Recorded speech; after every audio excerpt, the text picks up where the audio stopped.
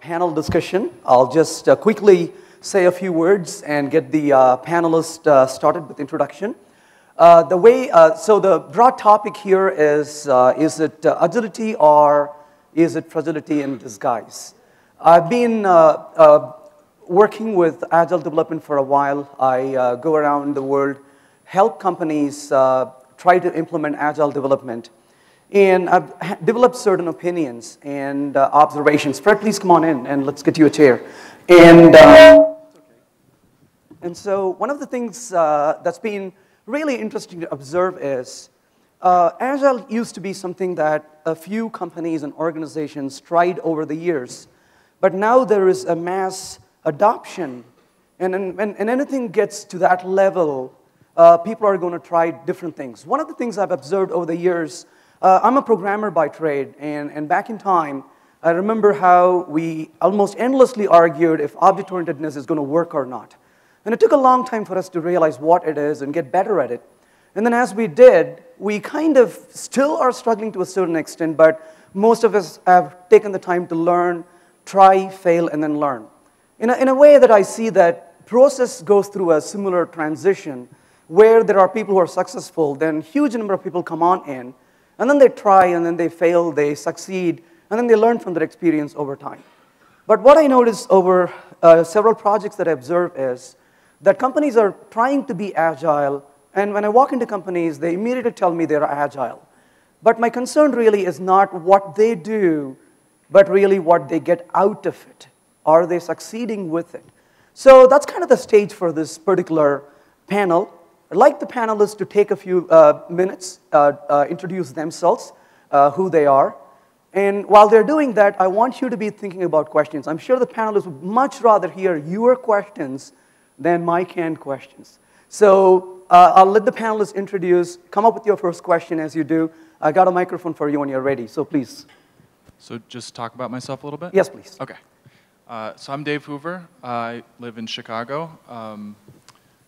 Learned about extreme programming back in when probably a year after Kent Beck wrote the White Book, and then aspired to be a thought worker for a couple years, and then finally slipped in the back door and got to work there for a couple years. After that, I can't do the sort of travel rigmarole that they value and take advantage of so much. So I joined a small consultancy in Chicago. We grew that to about 50 people. The company was called Optiva, and then it was bought by Groupon about a year and a half ago. Recently left in a company called Dev Bootcamp, which is a company that it's an education-focused company that takes kind of novice and dabbler level coders and gets them up to employability over the course of like 2 months prep work and then 9-week really immersive learning experience. And that's what I'm focused on right now. I'm very kind of passionate and focused on beginner level learning. I wrote a book about apprenticeship that I've talked about a couple times at this conference already. And yeah, just love watching people's light bulbs turn on as they get into software development. It's something that I switched into at the age of 25 from a previous career in psychology. That's me. Hello, everybody. I'm Rebecca Parsons. I'm the Chief Technology Officer of ThoughtWorks and self-proclaimed geek and languages geek in particular. I've been in ThoughtWorks since 1999, so I'm one of the few people with this amount of gray hair that actually got to party on December 31st, 1999, because I only started at ThoughtWorks December 14th, 1999. Wasn't mission critical yet. I spend a lot of time now on airplanes, but most of the work that I do for ThoughtWorks generally involves trying to mediate territorial and organizational disputes between those people called architects and those people called developers, and try to help them see the world from each other's perspectives.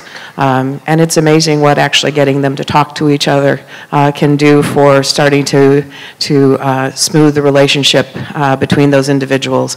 And as Dave mentioned, I love to watch the light bulb come on when it's all of a sudden, oh, I get this now. So that's me. Hi, my name's Dres Humble. I work for ThoughtWorks 2. And I've been there since 2006, doing various janitorial roles. I co-wrote a book with Dave Farley called Continuous Delivery, and my job these days is I get hired by companies to rant at people in order to persuade them to overcome the Byzantine organizational problems that prevent them from actually shipping software. And that's me. Thank you. In what might be considered a novelty, I'm not a thought worker and never have been. Kevlin, Henney. I work for myself. Where Rebecca spends a lot of time on planes, I seem to spend a lot of time in airports being delayed. And I train people, I consult, I write. I think that we have the knowledge to develop great software. It's just that it's unevenly distributed across the profession. We know how to do this, but there's little islands of wisdom, and then there's these sort of vast marshes, the dead marshes, in fact, of ineptness and organizational weirdness and all kinds of things.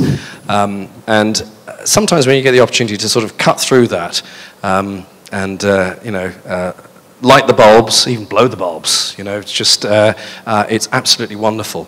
But sometimes you worry when you walk out the door that the lights will go out. That's my concern. Hello everyone, I'm Laurent Bossavit out of Paris, France. I'm a freelance consultant and roaming, basically a professional free electron. I still worry that I think my mom is still concerned that I need to get a proper job someday. So maybe we get to talk about that. Fred? Thank you. Fred George. I'm a developer. I would say my passion over my career has been being an early implementer of new technologies. So I'm never one of the guys who thinks of some of this stuff, but I am one of the guys that will experiment very early with it. I think lately my passion's sort of been around a post-agile process we call anarchy, as well as microservice architecture being a clever way to develop new systems. But yeah, I love living on the edge, and I still write code. Excellent. Thank you for the introduction. You have some really passionate people in front of you. We got a definitely passionate audience. So what's on your mind? What do you want to talk about? It's your time. Please, Prakash. How do you standardize agility? Like, how do you say, is there a way to certify that a company is agile? So is there a litmus test for agility? Okay, who wants to go first? If you're trying to standardize Agile, you do not understand Agile. Yeah, kind of what Fred said, but there is an element that what makes Agile tick for me is actually embedded within the word. It is that it is a responsive approach. It is that it is an adaptive approach.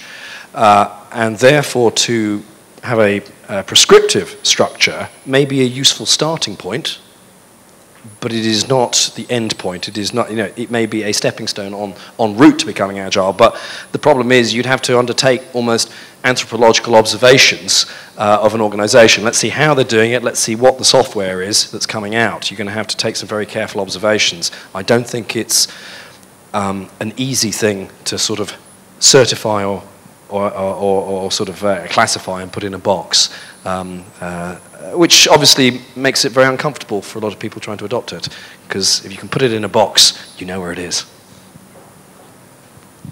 So let's name the beast here and point out that Scrum will offer certifications, but only for individuals, not for organizations. And this is true of a lot of certifying kind of things. So who's heard the term cargo cult?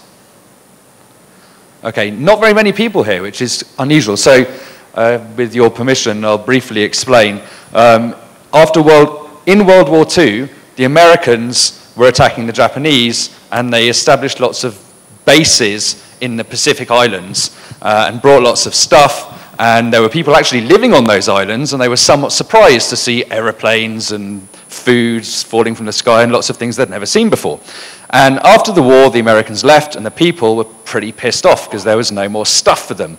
And so what they did is to try and get the stuff to come back, they built airfields and bamboo control towers and bamboo headphones in an attempt that if they kind of performed all the right kind of rituals, somehow the food would come back and all these wonderful things that they'd had.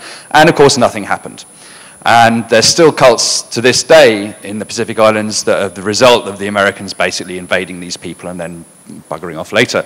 So this is our experience, or my experience, of Agile adoption at a lot of companies, is that everyone does the Scrum certification course for 2 days, and then suddenly everyone's taking orders standing up instead of sitting down. And suddenly that big list of work that you can't possibly complete is now prioritized and estimated. And we're all Scrum certified and we're all Agile, yay. And in fact, that tends not to be the case. And in fact, the important things, the hard things, people are like, well, we're adaptive, we're a special company, we're a special snowflake, and some of these practices are not suitable for us because we're too special. And those tend usually to be the hard ones, such as test-driven development and continuous integration, and all the things that actually enable you to achieve learning from your customers through shipping valuable software to them regularly. Yeah, I guess my reaction to that question is just, why does it matter whether you're Agile or not? Like, it's like, I think to a lot of people's points like that have been talked about on this conference is, how long does it take for you to get an idea out to production? To me, that's the measurement. If it's below some interesting threshold, then that's probably more important to be able to say yay or nay on than you follow some set of strange practices or whatever.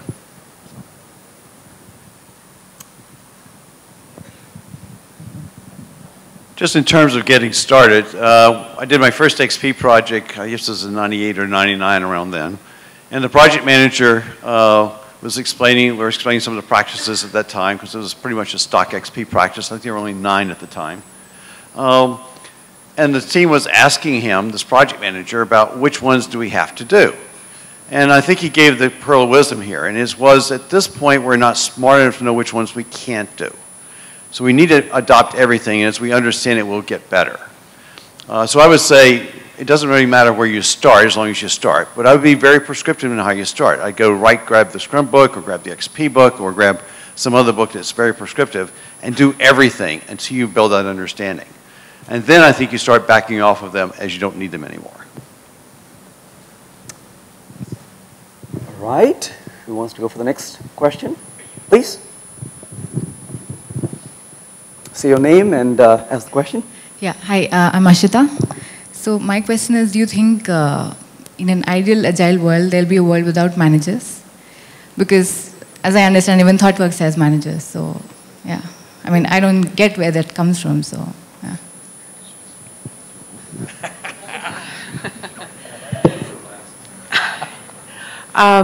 Well, it depends on how you define manager.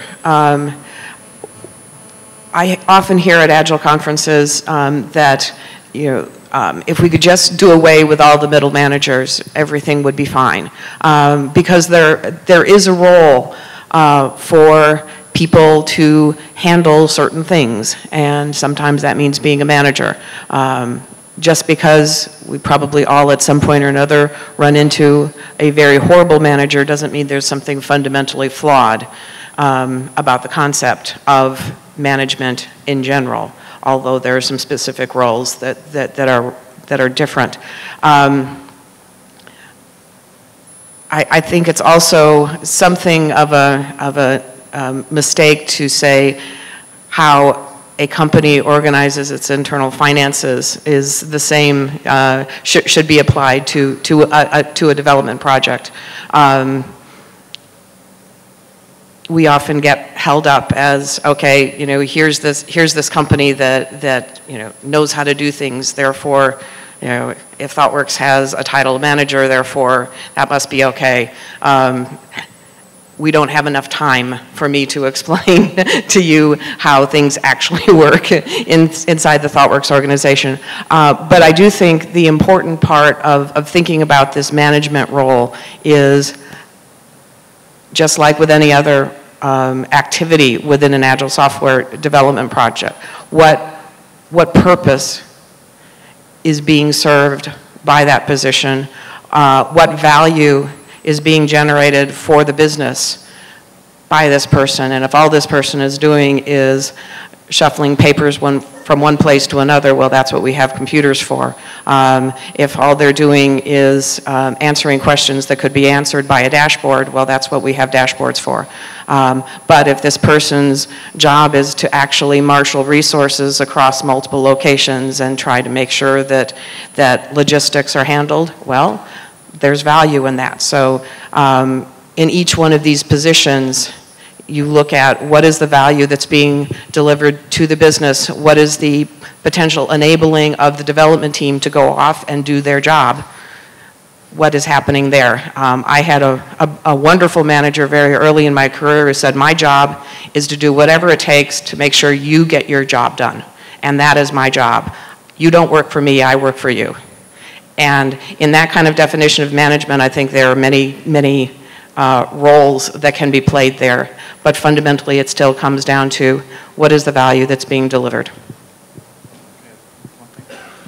Just to piggyback on that, in terms of you don't work for me, I work for you. That's the same pattern I've seen that's worked really well. And specifically, I've seen it work well when you don't have project managers who are literally like engineers' bosses. Like that engineers should report to engineers in terms of like direct reporting, and having project managers as a separate discipline that have their own reporting structure. Just something I've noticed that works well. So there's a guy called Mike Rother who studied Toyota for a long time, and he wrote some books about the practices that they do at Toyota factories. And what he noticed is that a lot of his customers would adopt the practices, like the Kanban board and the Andon cord, but it would be very cargo cult. And so he wanted to find out how managers at Toyota created this environment where they made these fabulous cars. And so he asked them how they learned to be managers, and they had no idea. There's no formal training to be a manager at Toyota, except that to be a manager, you must first work on the shop floor. And when they build things in Toyota, what they do is they don't create a big plan and then execute it. They run a bunch of experiments to work out how to be able to actually build that product. And so your behaviors become habits, and your habits become culture. And organizational culture is simply the accumulation of habits of the people who work at that company, which constrains the behavior of the people who work there. And so managers, basically, at Toyota, their job is to create an environment in which the workers can experiment as fast as possible to discover from each other and from their customers. And so for me, that's what managing should be about. So to follow on from that, I think there's an important distinction. It goes back to the clarification of the role of manager. In many cases, people who have that title are not managing, they are controlling, which is a very different concept. And there are also people who are expected to provide leadership. Again, management is not necessarily the same thing in most cases. So there are all these subtle shades of meaning. It's worth clarifying where you stand on this. Now, this idea of a manager serving other people in the organization was demonstrated wonderfully by a company in Norway. And I was sharing a taxi with somebody who works at this company, and he was on the way. We were talking about training courses, conferences, workshops, and things like that. And he said, yeah, I've just been on a course. And he described the course. It was a management-related one, and I kind of looked at him because he's a hard-nosed geek.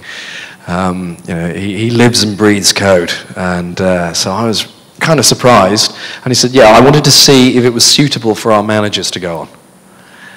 And he told me before, I visited this organization a number of times, that very much they have an inverted pyramid structure. The people that generate the product, create the product, and sell the product. That's where the money comes from. You either create the thing, your hardware, your software, or you're selling it. That's where it comes from. Everything else is serves this structure. And it's okay to say that. I hear lots of organizations say that. But this was a beautiful demonstration of somebody, a developer, going on a training course that would help the managers understand what they did and would be appropriate, not the other way around. Okay, a quick story, which I think ties into some of what's been said before. Back back in the mid-90s, there was a young developer, me, and apparently I was doing fairly well. And then one day I got big news. I was promoted to management. Now, probably up to that point, I had this notion that, you know, the day you were made a manager, that was a bit like sprinkling manager fairy dust on you, and somehow you would become, you were someone who was good at developing, and instantly you would become someone who was good at managing. Needless to say, I was an absolute disaster at managing one person, let alone more than one. So I think there's something there that ties to the overall theme, which is, and it's a little like cargo culting, it's what they call name magic. So just because you slap some label on something, just because you say whatever we are doing, we are going now to call it Agile, or this person who used to be good at this and that thing, we're going to call them a manager, doesn't make it so. So I think that's what I wanted to say. So obviously I've been experimenting with managerless teams for the last couple of companies I've been working with, and we'll probably do the same with the next company. One of the last things I did, and I'm a former ThoughtWorker as well, one of my last presentations in ThoughtWorks was a project without project managers. And in an exercise, in a sort of team exercise, we took the concept of what a manager does and we tried to identify the roles they actually really play. And we came up with things like leader and an ambassador, the person who goes and represents your team to other teams to help communicate that. Perhaps the person who goes and talks to a customer. Again, an ambassador is not someone who can make decisions for the country. There are people there are persons who are representing your team to that. They'll bring back what they need to, the team will make decisions. Leader, concierge, this guy who's basically getting the materials necessary. We talked about management and version, that's kind of a concierge role. And clerk, there's a lot of clerical activities associated with management. And the fact that we were trying to consolidate all these roles into one person and make that a dedicated full-time job just did not feel right.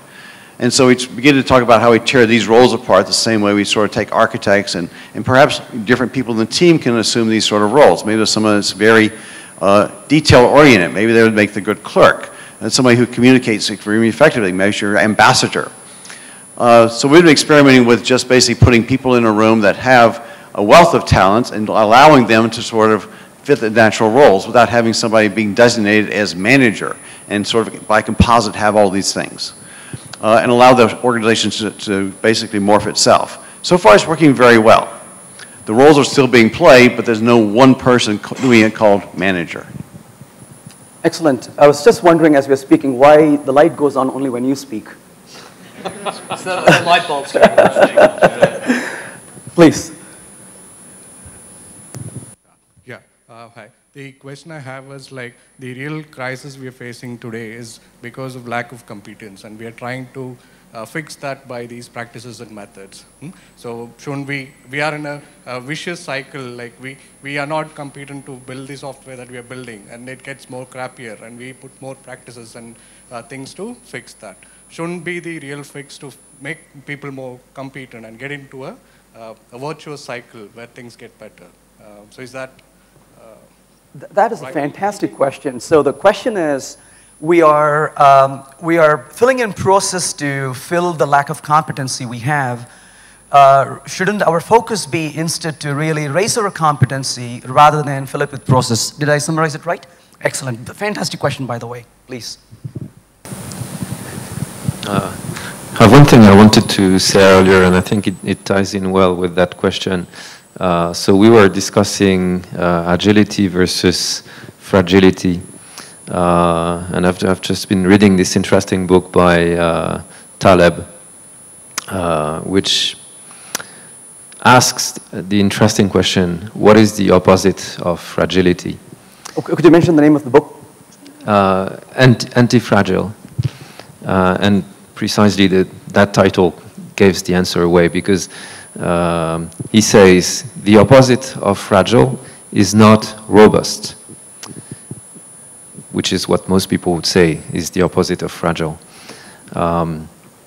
He says what fragile means is when you are stressed, you respond with some measure of damage. So if this is fragile because if I drop it on the ground, it's going to break.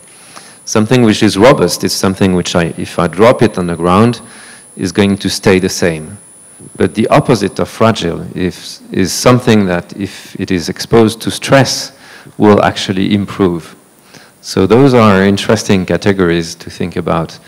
For instance, if you have a software team or project and something bad happens, it's exposed to stress. How does the project respond to that?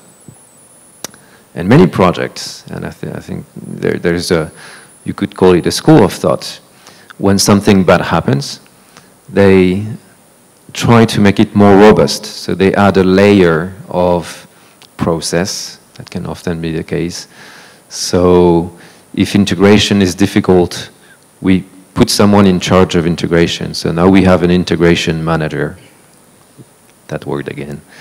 And of course, does that lead to an improvement? No. Sometimes it actually makes the whole thing slower and even less robust, let alone anti-fragile. So I think it's correct to identify individual competence, skill, as kind of the key to anti-fragility in collective efforts. But maybe my colleagues will have more to say about that. When I was working in ThoughtWorks and actually had project managers, one of the things I would charge our project manager to do is you have two jobs. Your first job is deliver. Your second job is giving back better people. And if you didn't give back better people, you are not getting another project from me. And I think the growth of the people is almost the most productive thing you can do long term for both your organization and for your projects. Pairing is very effective for this. I tend to push pairing very hard within my teams. I like to pair where there is differences between the partners in particular, because I am looking to have two better programs at the end of every day. I think it's well worth the investment, and I absolutely agree with you. It's got to be growing the people, not the tools. I think I'll start by observing that all teams have a process. In fact, all teams have at least one process. Some teams have many processes. And in certain bureaucratic organizations, they definitely have the process we say we're doing and the one we're actually doing. The process, what we mean by process is simply an answer to the question, who's doing what, why, where, and when. And it may be a formalized thing. It may be very, very loose. So we can sort of see there is a spectrum between big P process that we get from a book versus little p process is a much less formal thing. So when people layer process or add process, they're tending towards this end. What I'm interested in and what I interpret in the context of the word agile and indeed in the context of the manifesto, and when you read carefully things like the Scrum book, XP and so on, that most of these are about increasing team awareness and individual awareness and organizational awareness on a good day if the wind is in the right direction. In other words, it's about awareness. What are we doing? Most people just do the same thing without being aware of it. It's not a question of whether you're doing the thing it says in that book or the thing it says in that book. Is do you know what you're doing and do you have a good reason for doing it? And if you were to change, how would you go about doing that? And so on. And when you look more deeply into these, they're all about, again, increasing the skill and the competence of the team as a team and the individuals within that team. The idea is that the process that you want is the one that improves the people, because otherwise, well, you take away the process and the people are exactly as they were before. They're left in an unimproved state. So there's a couple of points about that, which I guess I covered in a talk on, it seems so far back in time, Thursday. And I'll be covering again in a talk later on, so I can plug something in the future here. but where actually there's a wonderful illustration of the importance of skills and competence making a fundamental difference to how people will deliver and their ability to engage with the rest of the organization. So I was talking to Laurent yesterday about this whole skill thing, and I've been reading a book recently called Pedagogy of the Oppressed by Paulo Freire, which he was a Brazilian in the 1960s, and he basically identified that the model of education we have is that it's called the banking model. The students are empty vessels in which we pour knowledge, and they're the passive receivers of knowledge. And this is still the model of education in most places. And when we join companies, the job of the companies is to suck that knowledge out of us and turn it into products which we can then sell to people. And this is fundamentally broken, and effectively it's a means by which kind of patriarchal societies continue to oppress us. And I think what all of us seem to be saying is that actually what we want to do is learn from each other and develop our skills and learn from our customers. And so this needs a fundamental change in approach in culture, in the way we see learning and skill acquisition and knowledge acquisition. So I don't have any answers to that. I'll also point out that I do think, at first, as Kevlin pointed out, everybody has a process. It depends on whether the process is actually helping or hindering. And I think one of the things, particularly when you talk about the growth of individuals, is the importance of feedback. And you know, I very often get in conversations with development managers in large corporations who say, well, Agile works fine if you have all of these, you know, top-notch programmers, but, you know, I can only afford to hire average people, and so I need the waterfall process, which has all of these gates. And if you actually look at it from a systems perspective and look at the feedback cycles that are built into a waterfall process, the poor individuals have no ability to learn about the mistakes that they've made, because any feedback comes so disconnected from the activity that they're performing that they have no ability to learn.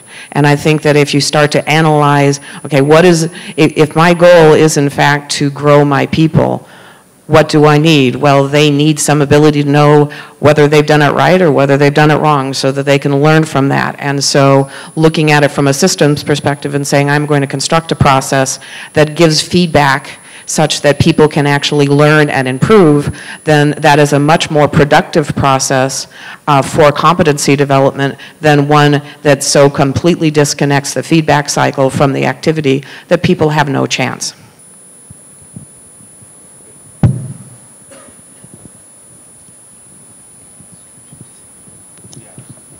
Hi, I'm Vidhi. My question is, what problem we are facing currently is customers are always in hurry and they want product very fast. So do you think agility can solve that problem? So is speed something that Agile can solve? So the question was, the customers always want more features faster. Can agility solve that problem? No. In my opinion, I don't think agility can solve that problem. I think what agility can do is help those people get more data on whether the things they want are actually useful. The biggest problem, in my opinion, is that people have, especially people who have ideas about creating products, the natural human psychological instinct is to think about the amazing products that you're going to build and how many fabulous features it has and how much everyone is going to love it and all the great things you're going to be able to do with it. Whereas in fact, nobody cares about your product. And people just want to solve their problems. And people get, you know, product owners, and I have been a product owner and I've been very guilty of this. You don't think about that. You get carried away with how amazing your fabulous idea is. And I think what we need is a process by which we can, you know, bring reality to those people as fast as possible so that they don't get carried away with these ideas. Because many studies have been done on this. More than 50% of the features that we build are either never used or rarely used. Never, so zero value features. So we could be working half the time that we're working at the moment and spend the rest of the time in Goa if only we knew which of the features we were building is zero value. But we don't, because we build these fabulous requirements documents based on these wonderful ideas we're having, and then it takes us ages to actually build it. And then often we go off and do something else before we even find out if the product returns, produced a return on investment over its life cycle. That number is rarely recorded. We're so focused on cost and how much it's going to cost to develop something. But actually, if we get a great revenue stream, a great return on our investment, the cost doesn't matter. If the cost is important, what you're building is of marginal value and you shouldn't bother. You should put your money into unit trusts instead. So actually, we need to get a lot better. I mean, Agile will help you get, if you can convince people, let's deliver a tiny increment and run an experiment to find out if the idea is valuable and get feedback on that. That's where agility will help you.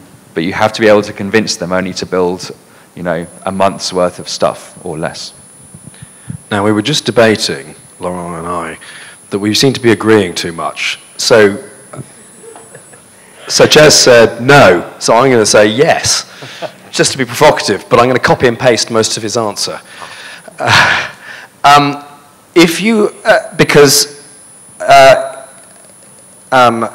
Do Agile practices do this? Well, this relates to the discussion earlier. Possibly not. If you are Agile, and it's worth going to look it up in a dictionary. Don't read all the blogs on Agile development. Look up the original word. If you are genuinely Agile, yes, it will address this. You will be responsive and appropriate. You will be able to change the mind of the people that are in the whole product cycle for exactly the reasons that Jez described. But it does require that you are actually Agile rather than doing Agile, which is a very different thing, because Agile is not a thing you can do. You can be it, but you can't do it.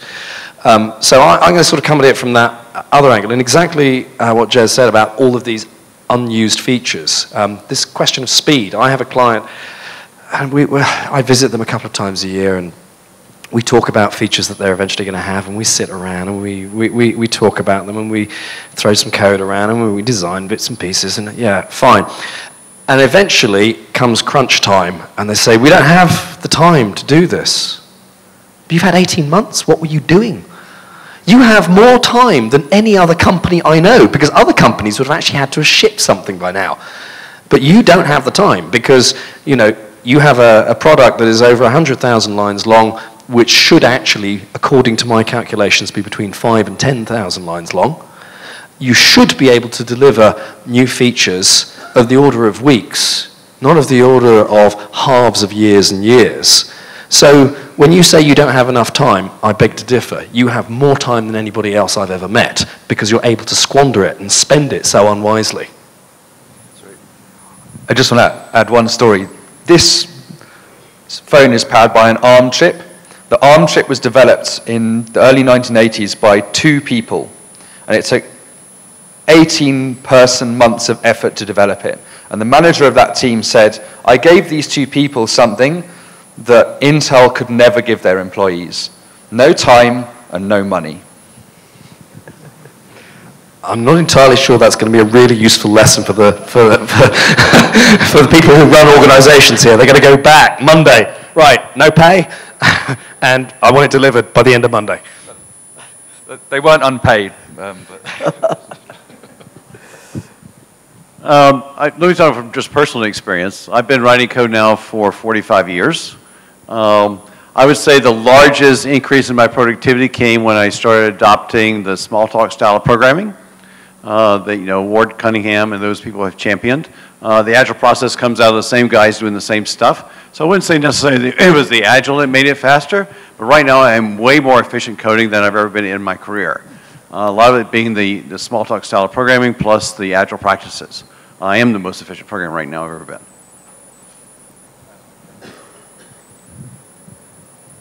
One of the things I learned, just in terms of customers who always want more and just are constantly like asking for the next thing and rushing you, just in the years that I was at Optiva, I definitely learned about expectation management. It's just being conservative with what you're saying, even if it disappoints them up front, and then over-delivering on just the kind of more conservative estimates and expectations. And one of the things I learned in the process was by starting with some of these, or maybe a lot of these XP and Agile practices, they're often like you can use them as a means to establishing trust, and then once that trust is established, something magical happens, and estimates matter less, and all sorts of things matter less. And yeah, that's just something I learned along the way. It's just like sometimes the process is just kind of a means to establishing trust, and then a lot of the game changes after that. So I think one of the things I would like to add to this is what I've noticed is there's a balancing act. We know as programmers what we often do. We like to just sit there and fiddle with code. I know we spend $500, $1,000 doing something that we think is really great. And is this really valuable to the business? Sometimes we tend to forget it. So when customers say we want to get there in a hurry, I'm not taking that as drop everything and run, but to think about what's your real priority is. So imagine for a minute that you're sitting in a taxi and you're telling the driver, go faster, go faster. So he does. But at some point, the driver slows down. And you say, go faster. And he says, no, I won't, because there's a curve ahead of me. And if I go faster, we both are going to end in a ditch, and I'm not ready to lose my car over it. So the real point is, you are the driver, and that's the customer. And sure, you don't want to ignore the customer, but I think it's kind of, we got to use the common sense and say, no, here's a time, slowing down actually is going to increase our speed, but yes, we are going to focus on, and I'm not going to stop in my brother's place on the way, but I'm going to actually focus on your work. So I think there's a balancing act, I think. That's the way I look at it. So kind of going back to this, it's yes and no together. I think it depends. But I think it's what our focus is, and just to reprioritize things, and let us eliminate waste and focus on doing the right things. Yeah, please. Hello, I'm Niranjan. I have actually two questions. So how do you see about the future of Agile across the world, maybe in next 10 years? And second, about the software organizations who have still not started following Agile practices. So will there be no escape, or they can still work smartly?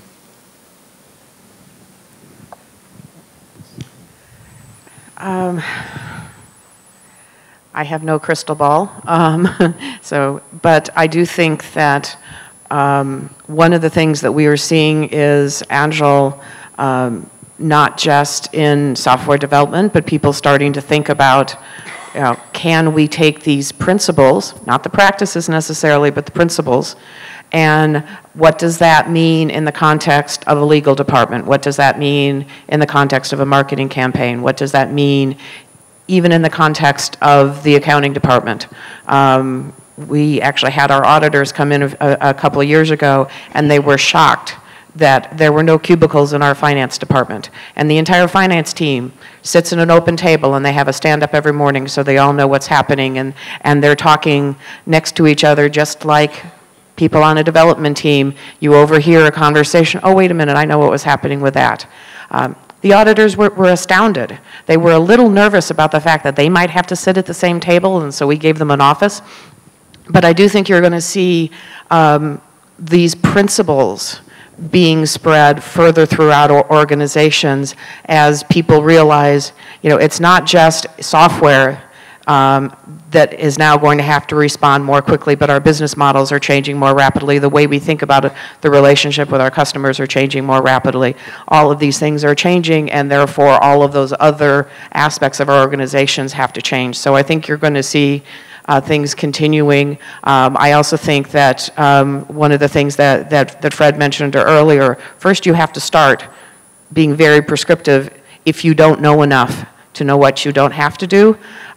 We are starting to see many organizations who are getting more mature in their understanding of the Agile principles, and I think you're going to see a lot more innovation in some of the ways these things are applied as you get more and more people comfortable with what these principles mean, how those principles correspond to practices that might manifest them, how does that apply in my particular situation. So my crystal ball is no good, but that's what I think. I have the same lack of crystal ball, but I have good news and bad news. The good news is that much of what we call Agile will continue to increase in its adoption and its the cultural shift it brings to new companies, small companies, and organizations beyond this. Whether it continues to be called Agile or not is a separate question. People will, many of these principles that we discuss have been around for a while, and it's a little bit like the tide coming up the beach. Each wave brings the line a little further up the beach, and I sort of sense that there at the core something is happening, and that will continue to be the case.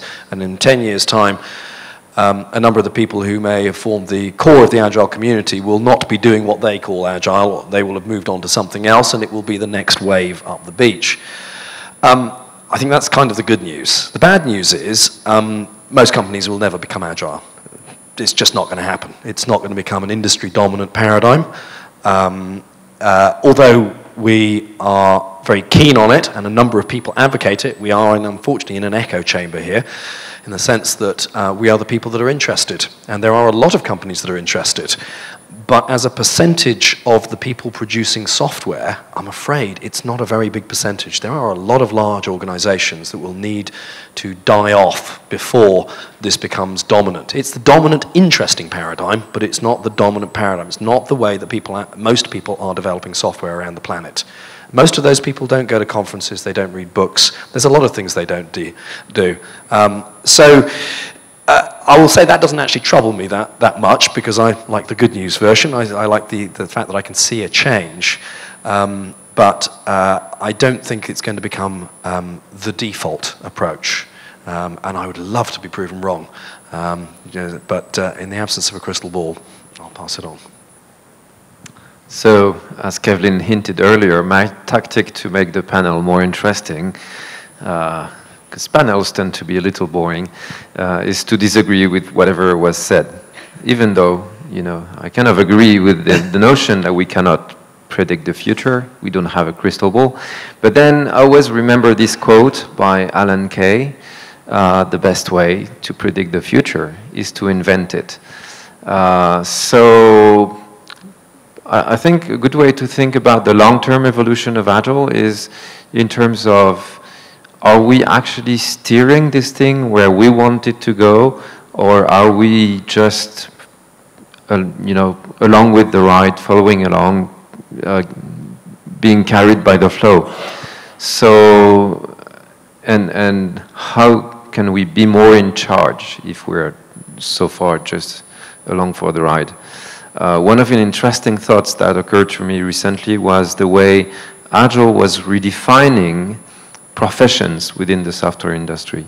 So we used to have titles, designations of specialties that corresponded to, interestingly, the phases of the waterfall. We used to have analysts and programmers who were not doing any analysis, and testers. So, and those roles over the past 10 or 20 or 30 years have evolved quite a bit. So now we have, there was a transitional phase when one of the titles was analyst programmer or programmer analyst. So it kind of a merging of two roles. And then after a while we started calling those developers instead. Hence, so software developer became a thing. Now we have new roles, new specialties that have emerged as a consequence of the spread of Agile development. Things like product owner. You can now see job positions with the title product owner. I think that's an interesting evolution. So is this something that just happens and that we have no control over it? I don't think so. I think we can make some informed guesses as to how responsibilities shift within an industry. We can learn about that, for instance, from sociology. So that's one case of taking insights from other disciplines and better understand how things are going in ours.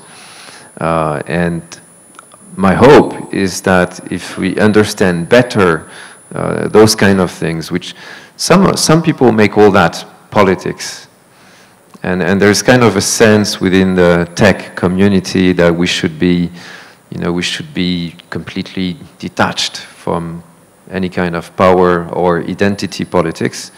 And there is a sentiment I've heard from a few people which summarizes as, oh, shut up about all that process and all that agile thing, and let's just go back to programming. Let's just shut up about it and just do it. And I can sympathize to some extent with that sentiment, but I certainly disagree with it. I think it's important to understand what's going on in our profession, how it's changing, how it's evolving, so that we can steer that future.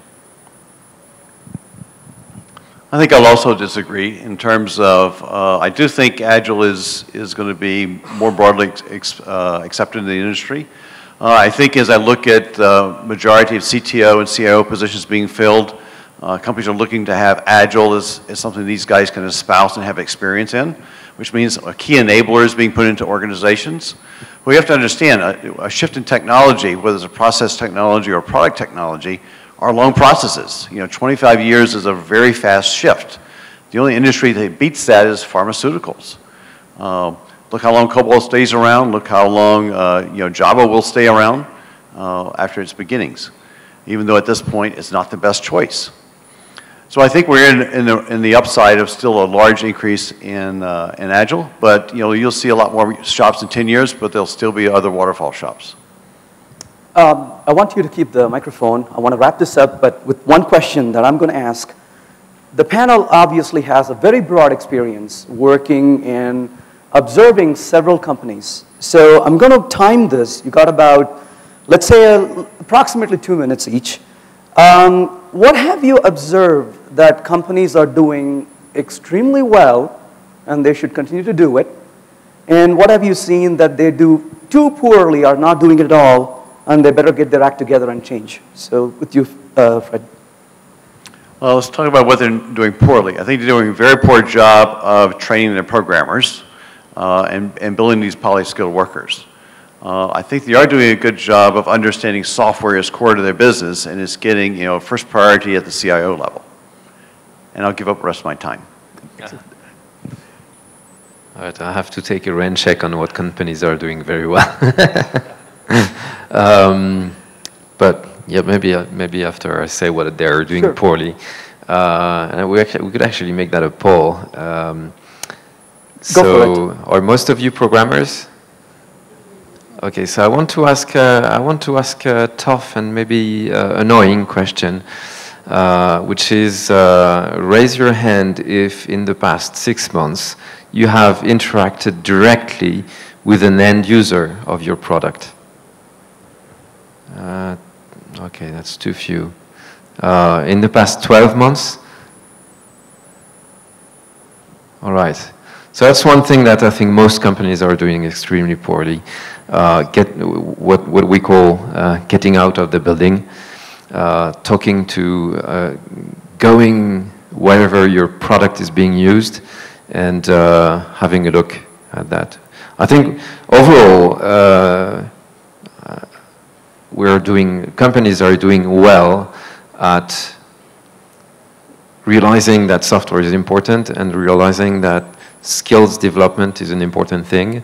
They may be going about it wrong in the sense that Dave Hoover observed as companies, employers tend to act as skill vampires, basically. They drain skill from their employees and are not much concerned with creating new. Sorry. That struck me as such a striking way of thinking about it. I can't help. But I think companies do realize that skill is key. So that's at least one positive thing that we can build on. What Laurent said. But actually, more broadly, I think it's a big it depends. Because companies are not uniform, although there are certain there's certain groupthink across certain classes of company. they're not uniform. Some companies are very good at breaking down what we perceive as traditional barriers, the way they co-locate people, and the way that they interact with the people who are going to use the product or what have you. Some are very good at that, and some are absolutely terrible at that. At the same time, some are very good with the skills recognition and indeed the skills growth. At the same time, there are other companies who aren't, and they're exactly, it's the opposite. I think one of the most depressing training experiences I had was for a company where I ran a series of courses over a number of years, and I did it, and I was signed up to do some consultancy for them, but that didn't come through because the person left.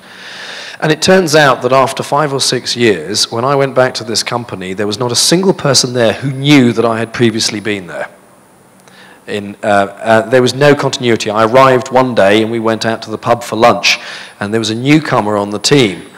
And he was a little depressed by the fact that this was the leaving drinks for 2 people, and he'd just arrived. This company was very, very poor at understanding its people and what they needed. And it wasn't just throwing a little bit of training at them every now and then. That wasn't going to cut it. So I see examples both ways, and I'm loath to generalize across the whole industry because it's quite large, quite complex, and there are lots of dark areas we never hear about, like some of those COBOL programmers we keep talking about. Yeah, for the whole time you've been speaking, I've been really struggling to try and find things that companies are doing well. And so far I've come up with consuming resources, offering employment to middle-class people, and selling things. That's kind of where I've got to so far, and those don't sound very positive, so maybe I'm just in a very depressed mood. I don't know. I feel quite happy. Or maybe I've just been talking to all the wrong companies. This is what happens when you become a consultant. People don't hire consultants when they're doing fabulously well.